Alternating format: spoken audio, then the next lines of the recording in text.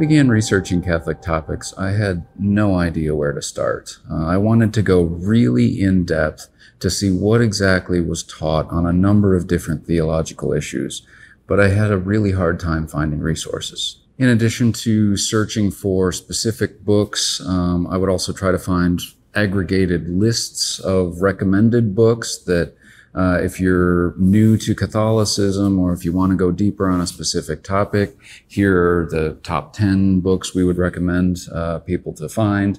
I couldn't find any of those lists either. So I was getting really discouraged. It was really frustrating to want to go deeper, but not knowing what materials could take me there. For the first few months, I ended up just reading a lot of Scott Hahn books. He's quite famous and he's written quite a bit, very many books.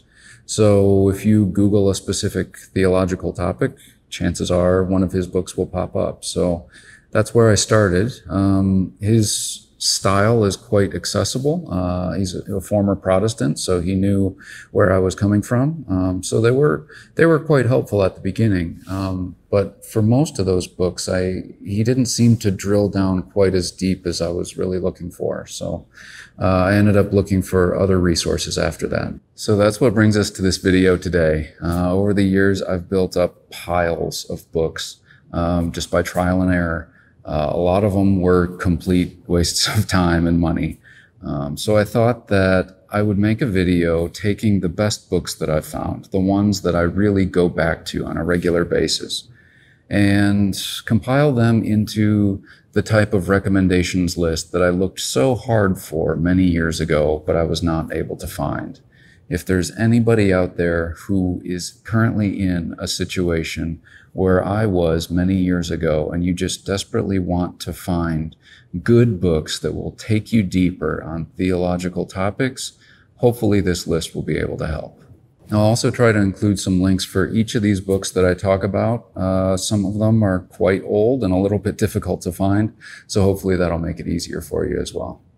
So here we go. The first thing that you're always going to want to have handy is a Bible. This is the one that I use. It's an ESV study Bible. You're going to want to find a Bible that has a good concordance in the back. That'll help you look things up. You can start by taking the title of your topic or words related to your topic and look it up in the concordance, and that will point you to areas of Scripture where you can start your research. Also, as you move on to the other books that I'm going to mention, as you work through your process of research, quite often they will reference passages of Scripture, either in a footnote or in the body of the text, but they won't actually quote the whole Scripture. So it'll always be good to have this handy and go back to it, actually look up the full verse and read it in its context. Also, there are a lot of good online resources related to the Bible. One that I use quite a bit lately is called Bible Hub.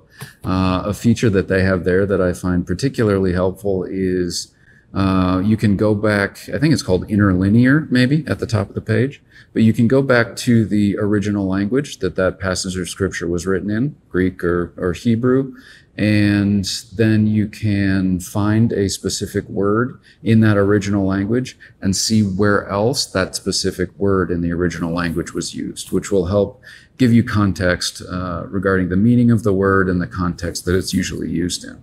After that, next, whatever topic that I'm researching, I'm going to want to know what the Catholic position is.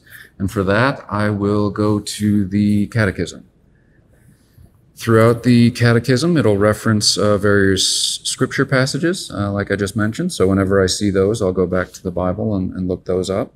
Also, quite often, the Catechism will reference ecumenical councils, where a teaching was put forward possibly quite a long time ago, and it might reference that council where the teaching was defined, but it will talk about the teaching in a little bit more modern language here. Those ecumenical council documents are very important. Put a pin in that for now. I'll come back to it in a minute, what I do whenever I see a reference to those council documents. Another great resource for finding out what the Catholic position is this book right here by Ott called Fundamentals of Catholic Dogma. And the prior two books that I referenced, the Catechism and the Bible, obviously are authoritative for Catholics in a way that this book isn't quite. Ott was a Catholic priest and a theologian. So this isn't necessarily the official position of the Catholic Church, but as far as I can tell, Catholic theologians and apologists from all stripes, pretty much everybody that I've listened to or heard, if they talk about this book, or if they talk about doctrine in general, they hold this book and Ott specifically in very high regard. So I'm usually rather confident that Ott is going to point me into the right direction, and that what he has to say about each of these different doctrines is going to be very close, if not exactly, what the official Catholic position is. This book has a good table of contents and also a subject index in the back. So you can rather quickly find the specific topic that you're looking for. Also within a specific section, it usually gives really good material, background material about a topic, and then also describes how maybe a certain doctrine has progressed over time. Quite often, similar to the Catechism, it will reference specific passages of Scripture and ecumenical councils that I'll handle the same way that I just mentioned with the Catechism. So the next book in the lineup is extremely helpful when you do come to those ecumenical council documents that I mentioned a minute ago. It is called, well, actually it has a very long and complicated name, but whenever I hear anybody talk about this book, they just call it Denzinger. So that's what I'm going to call it as well. This is a compilation of documents of the Catholic Church's magisterium going all the way back to the 1st century. A lot of the original documents, conciliar documents or other decrees, were obviously not originally issued in English. So often you'll see here the original language listed in one column and then a translation to English in the column right next to it, which is very helpful. Whenever I see a reference to an ecumenical council, this is where I'll go to look up the document. For my purposes, the Council of Trent is extremely important. You've probably gathered that by now. And all of the decrees from the Council of Trent are in here, along with some really helpful information, background information regarding the council. So at this point in the process, I'll usually have a pretty good feel for what the official Catholic position is on any specific topic. So the next set of books will be turning really to the Protestants' arguments on that topic. And this next set of books is probably one of the most helpful sets of books that I have found throughout this entire process. And it is these. It's called The Examination of the Council of Trent. It comes in 4 parts. It's written by a German theologian named Martin Chemnitz. These were written back in the mid to late 1500s. Martin Chemnitz was, as I mentioned, a German theologian, but he also studied under Martin Luther. In these documents, he goes through and addresses in detail every section of the Council of Trent, responding to the arguments put forward in the Council of Trent, addressing the specific positions that were held in the Council of Trent. This thing is extremely thorough. And personally, I've found it to be really well thought through and really well reasoned as well. But I do want to pause here for a second and give a bit of a warning regarding the tone that you're going to find in these. If you've ever read anything from the Protestant reformers, Martin Luther, to an extent, John Calvin, certainly John Knox, you're probably going to discover a tone that's a little bit more aggressive than what we're used to today. Let me read something really quick here to give you an idea of what I'm talking about. This is from the section on sacred scriptures, page 46 of part 1 if you end up getting the book. But he begins a paragraph off by saying, "Lest I take more time reciting the abusive words of individual papalists against Holy Scripture." Now, some of you might not notice any tone at all in that, or if you do notice the tone, maybe you like the tone. Personally, I cringe a little bit whenever I read something like that. I had a professor in law school, a legal writing professor, a class where you learn how to write like legal briefs and things you submit to court and things like that. And she said that whenever you feel yourself reaching for extreme language or wanting to use like an exclamation point or some sort of punctuation to amp up your sentence, your argument's not strong enough. You need to stick to the facts, use only your words and not extreme language, but just use your words to show how strong your position is. Craft the facts using words in a way that whoever reads it will be absolutely sure that the position is correct. So that's kind of how my brain is wired now. So whenever I read something like this that's kind of reaching for that more extreme type language, I'm just naturally skeptical. I'm not saying that Chemnitz doesn't have strong arguments. I think he absolutely does. It's just a bit of a battle for me against my personal default settings. When I read something like that, I naturally default into being skeptical. And it took me quite a while to get over that before I could really kind of skim off that tone and just really focus on the rest of the stuff that was being said in these books. And once I did that, I found these books to be extremely helpful. So if your default settings are anything like mine, I would urge you to push through your initial response. If you do dive into these books, try to push beyond that first reaction that you get to the point where you can really see what the argument is. If you don't have the same default settings as me and you would like something like that, or you don't see any problem with it at all, then it might even be more accessible to you, easier for you to dive in and really start researching using these types of tools. Another similar type work that I'll usually turn to after I'm finished with this is this by John Calvin. He did a similar type approach and responded to the Council of Trent. It's a document that he called the Antidote to the Council of Trent. It's not this entire book, but it's contained in this book. And as you can see, just by the thickness of it, if this is maybe a half or a third of this is the Antidote to the Council of Trent, obviously this is not going to go into the same level of detail or be quite as thorough as the Chemnitz work is. But Calvin is a different type thinker, so I would definitely recommend not skipping this and only going for Chemnitz, but really going for both of them, and that's what I usually do as well. The next resource that I will usually turn to is also by John Calvin. It's called The Institutes, and that is right here. Institutes of the Christian Religion. So this is much more expansive than the book we looked at a second ago. This does not only address the Council of Trent, it addresses many other issues in the Christian faith. This is really considered John Calvin's magnum opus. So if you get or read anything by John Calvin, it should probably be this.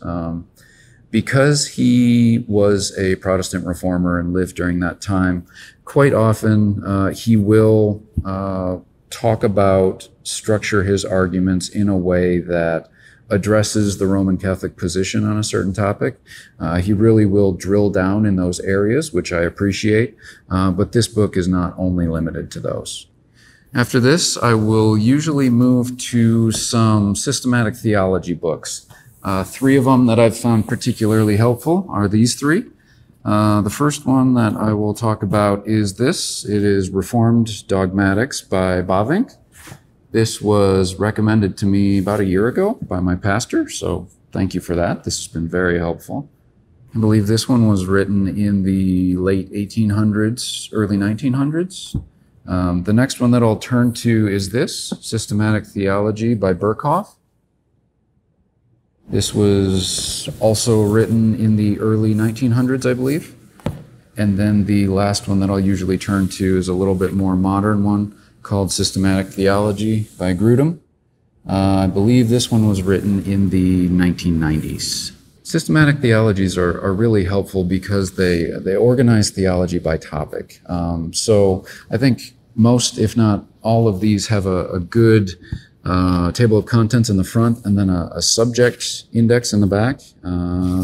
Berkhoff might not have the subject index in the back, but either way, table of contents or otherwise, you can usually quickly find the specific area of theology that you're looking to research. Also, these books are a little bit different than some of the previous ones we've mentioned because they're not specifically structured around Protestant and Catholic differences. And actually, at this stage in the process, that's usually quite helpful. Let me give you an example of what I'm talking about here. So, the Council of Trent addressed the topic of transubstantiation in relation to the Eucharist. And as you're diving into all of these and really getting narrowly focused on what exactly is transubstantiation, why do Catholics believe in transubstantiation, things like that, you can get really narrow on the transubstantiation part. But at this point, it's usually helpful to get a broader view of the topic, in this case, the topic of the Eucharist. So these types of books will be helpful in helping you think through what is the Eucharist? Why do we do the Eucharist, or communion if you're a Protestant, or the Lord's table? What is it? Why do we do it? What is its role within the church? Even broader than that, what are sacraments or ordinances? Why do we do those, and what roles do those have? That's usually a really helpful thing to do at this stage in the process, because you might be so narrowly focused on one specific aspect that there's another related aspect that you need to think through, but you're not going to see it until it's brought up in one of these type of books. So after these, I will usually turn to some more modern books that specifically focus on Protestant and Catholic differences. Two that I have really found to be helpful are these two here. This first one, Roman Catholic Theology and Practice by Greg Allison. And then the second one is Roman Catholics and Evangelicals, Agreements and Differences by Geisler and Mackenzie. These can also be used as reference books, specifically looking up the area of doctrine that you're interested in. But another big benefit to these more modern books is that they will address topics that have been defined by the Catholic Church after, say, the Council of Trent. So this book will address those doctrines in a way that Chemnitz or Calvin or some of these other books that we mentioned it either won't address at all, or will address them in a more specific way because the doctrine has been defined by the time this was written, but it wasn't defined at the time that those writings were produced. And then finally, I will usually finish up my research on a specific topic by looking for a modern book that addresses just that topic specifically.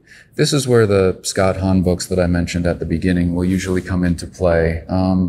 If you're looking for indulgences or a topic on Mary or something like that, just doing a search on that specific topic, usually one or two modern books will pop up as well. And those type of modern books usually don't bring up a new primary source or a scripture passage or something that I'm not familiar with at this point, because usually those types of things will be brought up at the beginning of the process, either in the Catechism or Ott or Denzinger or one of those.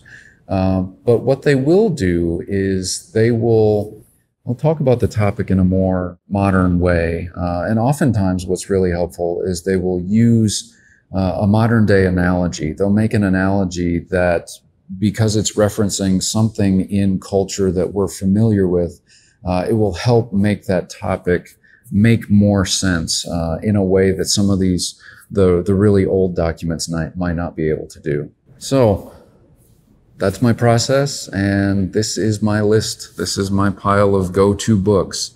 Hopefully, as I continue, I'll find some more. If you know of any that you find particularly helpful, please write me and let me know on the Protestant side or the Catholic side. I'm always looking for something new that will be helpful. And again, the purpose of this video really is to produce the type of resource that I really wanted to find a few years ago, and I just couldn't. And it was a long, painful process. So hopefully, if any of you watching this are in a similar position, you really want to go deep, but you can't find resources to take you there, I really hope that this has been helpful.